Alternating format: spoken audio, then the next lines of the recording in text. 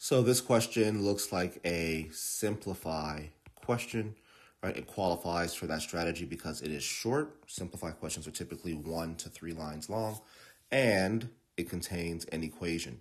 Simplify questions will typically contain an equation or an expression.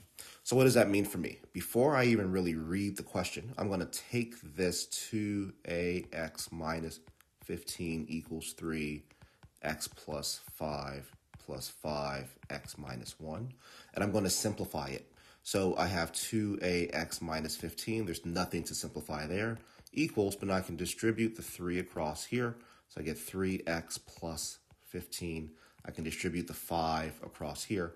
So I get plus 5x minus 5. I have like terms, 3x and 5x, which gives me an 8x. And then I have a 15 minus 5, which gives me a positive 10.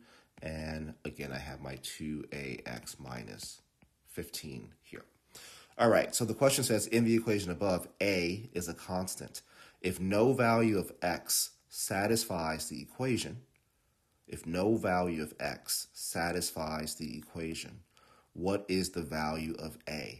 All right, so let's think about, well, what does it mean when we read if no value of x satisfies the equation? So usually what that means is, right, well, it's pretty straightforward, right? There isn't any number that you can plug in for x that will make this equation true.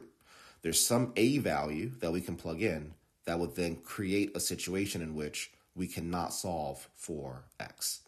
Now, the best way for us to do that would be to actually make this 8x. And here's why. If that term is 8x, I'd be left with 8x minus 15 equals 8x plus 10. And that can never work. There's no x value, right, that would ever make that scenario true. There's no x value that'll ever make that true because we're subtracting 15 on this side and we're adding 10 to whatever this answer is after substituting x in. Right? We're subtracting 15 here, we're adding 10 here. There's no way that these two things can ever be equal. So I'm going to say, hey, I want 2ax to equal 8x. I guess I could have just said 2a to equal 8. And if that's the case, that means that a would equal 4. And my solution here is choice C.